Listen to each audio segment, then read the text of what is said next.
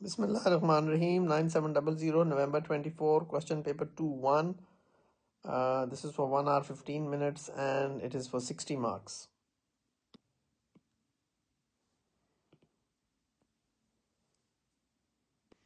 Animal cells, plant cells and prokaryotic cells have similarities and differences in their structure, and this is the point of the syllabus.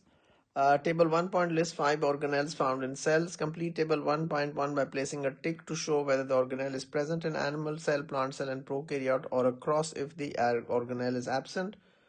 Put a tick or cross in every box. The first row has been completed to you. So many of you leave out the crosses. Now it is saying this, put a tick or a cross. So please remember, you won't get marks if you do that. Now this was very basic and very easy. I don't think this is a very difficult question. I'm sure everybody could have figured this out. So everybody knows that large permanent vacuoles are only present in plant cells. So we put this here.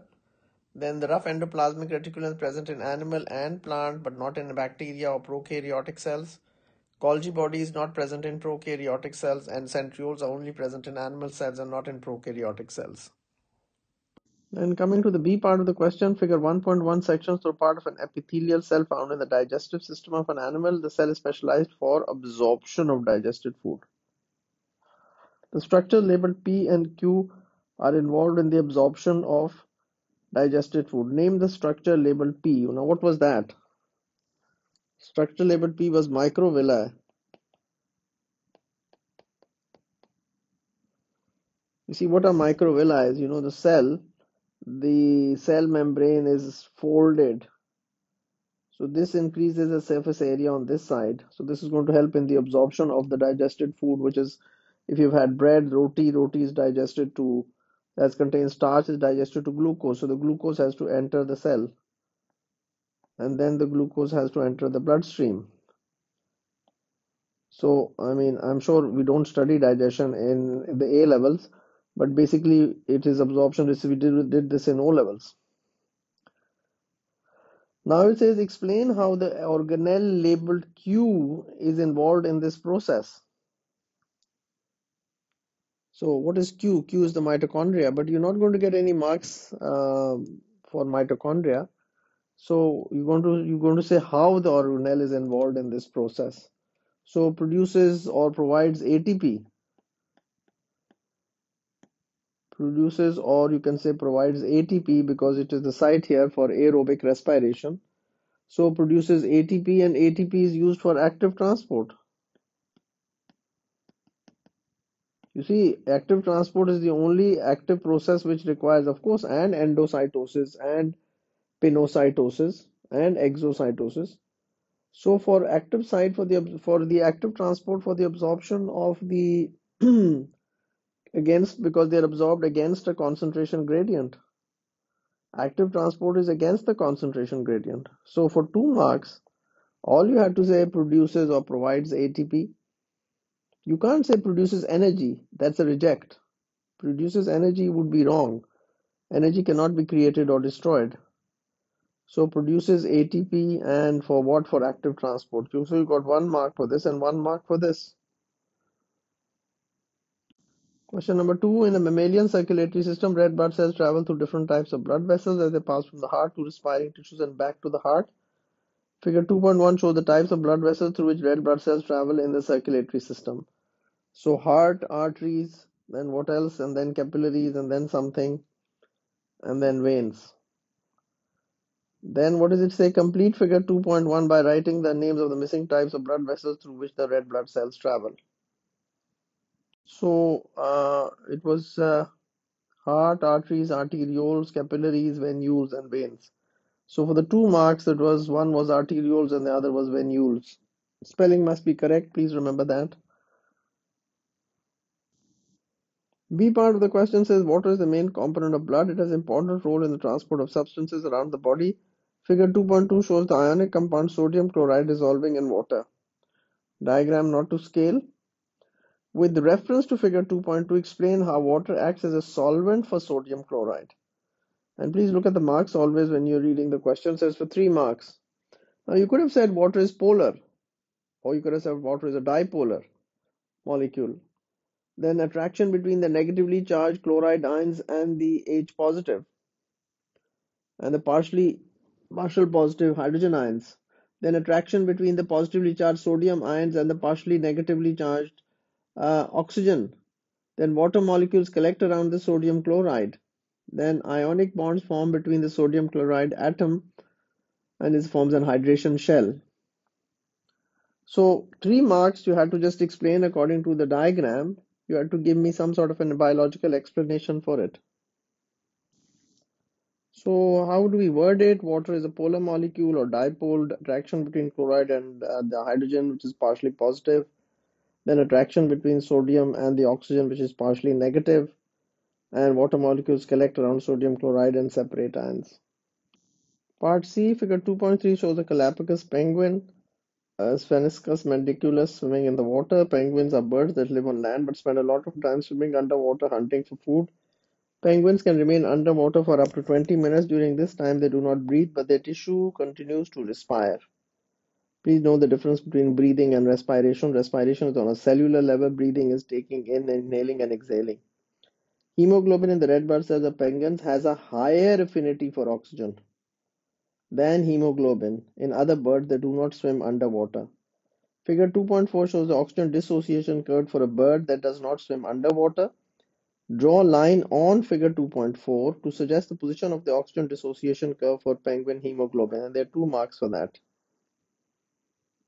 So we see here percentage saturation of hemoglobin with oxygen, and we see a growth curve like this, a graph like this, and partial pressure of oxygen, and this is the figure 2.4. So we have to draw a graph on this, a line on this to show how the penguins. So the line will be drawn to the left. So we'll have it here because it has a higher affinity for oxygen. So this is a sort of curve that you would have to draw. It has to be to the left and must start at 0. Sigmoid shape of the line and starting at 0. So this is how one would have had to draw it. Then coming to part 2 of the question, penguins' hemoglobin is very sensitive to a decrease in pH caused by an increase in the carbon dioxide concentration in the blood. Carbonic acid. Decrease in pH. Explain how a decrease in pH affects penguin hemoglobin and suggest how this helps the penguin to swim underwater for a long time. Oxygen can be released from hemoglobin to supply the respiring tissues. Increase in hydrogen ions, so more hydrogen ions bind to hemoglobin and hemoglobinic acid is formed. So the hemoglobin affinity for oxygen reduces. When the pH decreases, hemoglobin and oxygen friendship decreases, so the oxygen is released. Affinity means friendship. So we say hemoglobin affinity for oxygen reduces when the pH decreases. Now this will help in aerobic respiration in muscle cells, and that can continue for longer. So you can in a way delay anaerobic respiration. Or you could have talked of the Bohr shift or the Kerr shift to the right, providing ATP for muscle contraction. So any valid point on that score, or you could have been talking about these things. So wording these answers, oxygen can be released from hemoglobin to supply the respiring tissues, increase in H positive ions. Why? Because you see carbon dioxide forms carbonic acid, divides into bicarbonate ions and H ions, so H positive and bicarbonate ions. And the H ions combine with hemoglobin to form hemoglobinic acid, but when hemoglobinic acid forms, hemoglobin's affinity for oxygen decreases, so the oxygen is given up. When the oxygen is given up, aerobic respiration in muscle cells can continue for longer. Part D, the heart rate of a penguin decreases while it is swimming underwater. Heart rate is regulated by a group of specialized cells in the wall of the right atrium. The activity of these cells is modified by nerve impulses. Name the group of specialized cells in the wall of the right atrium. SA node. Or you could have written Sino. No, you couldn't have written the abbreviation. This is not allowed. So you would have to write the whole thing. SAN is actually an ignore, it says in the mark scheme. So sinoatrial node, because it's not a standard abbreviation.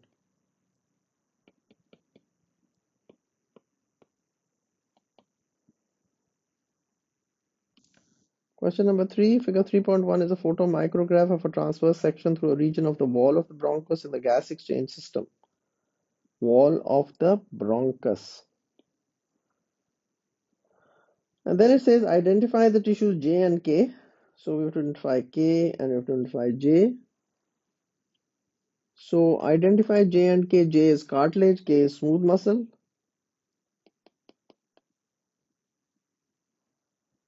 And K is smooth muscle.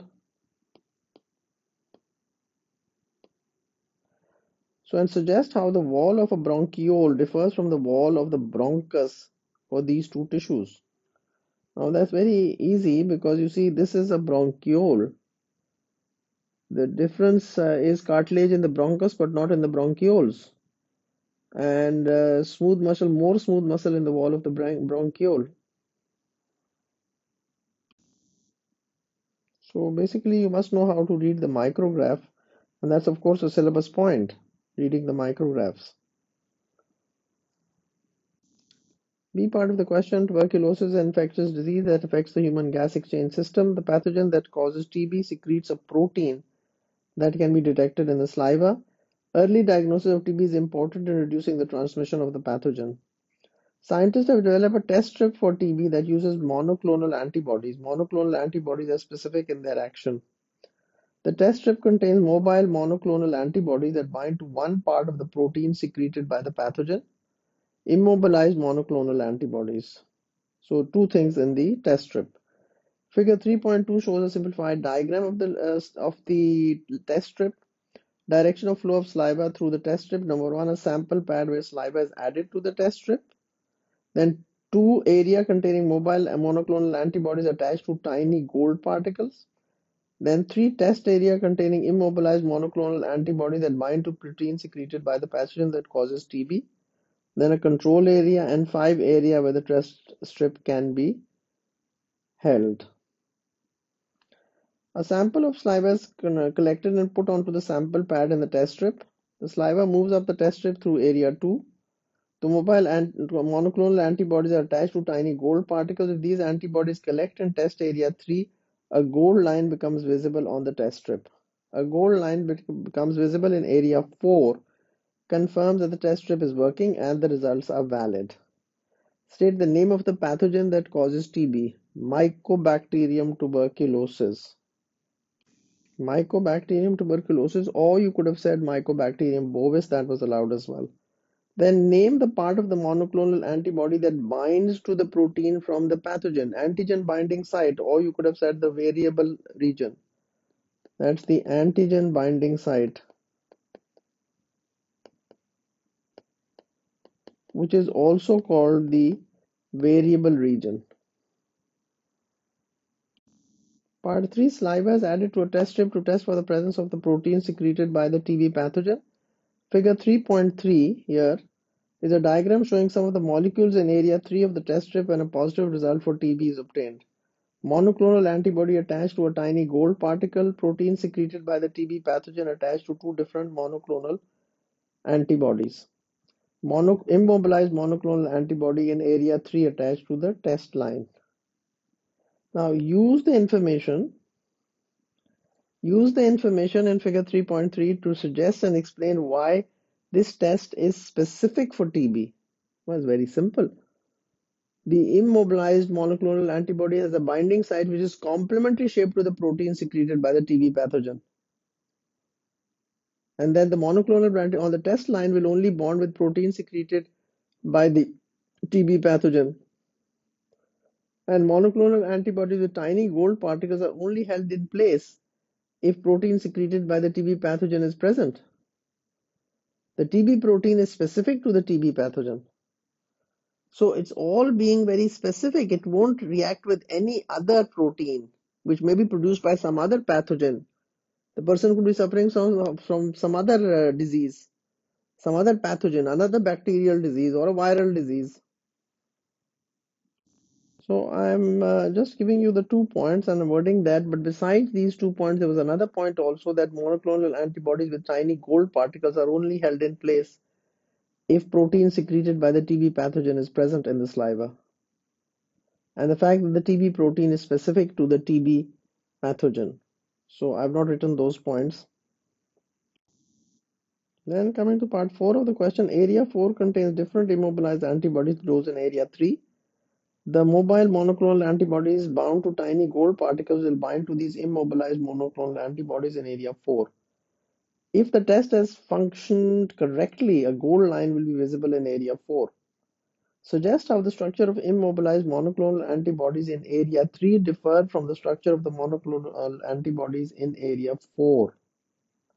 That's 2 marks.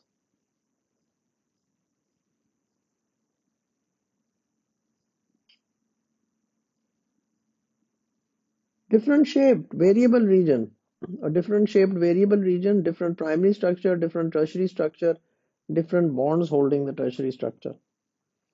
You see, when we say the variable region is something like this, like the active site of an enzyme is like this, and then we say the active site of an enzyme is like this.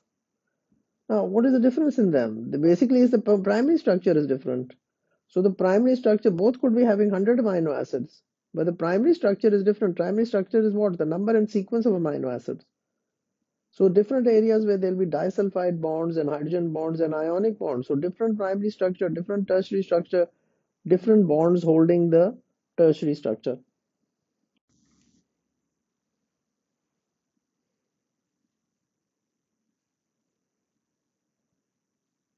So basically, just look at the wordings and you can probably understand what I'm trying to convey to you. Vaccination is another way of reducing the transmission of infectious disease such as TB. The BCG vaccine is used to help the control of TB.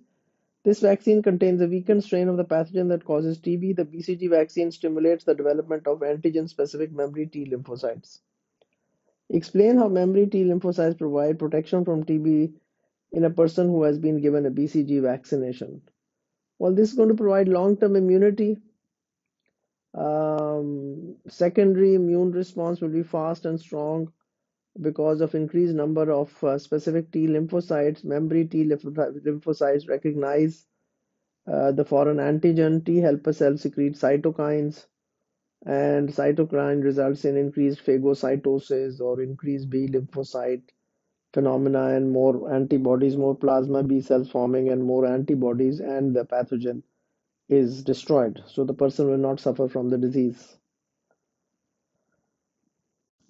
So this provides long-term immunity. Secondary immune response is faster if the pathogen enters after some time. There are already present the increased number of T lymphocytes, and the memory T lymphocytes are activated by this foreign antigen. And the T helper cells secrete cytokines, and this results in more phagocytosis, or you can say angry macrophages increased, or you can say more of the B lymphocyte response, in which B lymphocytes are activated and then differentiate into plasma cells and memory cells. And the plasma cells secrete antibodies and will destroy the pathogen, so you will not suffer from the disease. Now, coming to the D part of the question, the bladder is the organ in the body used to store urine. When cells divide uncontrollably in the bladder, a tumor develops. This can lead to bladder cancer. The BCG vaccine has been used to treat bladder cancer. Interesting. The BCG vaccine is introduced into the bladder. The tumor cells take up the weakened pathogens in the vaccine and act as antigen presenting cells. Name the process by which the tumor cells are taken up by the weakened pathogen. Endocytosis. Endocytosis, or you could have also said phagocytosis. That's also allowed.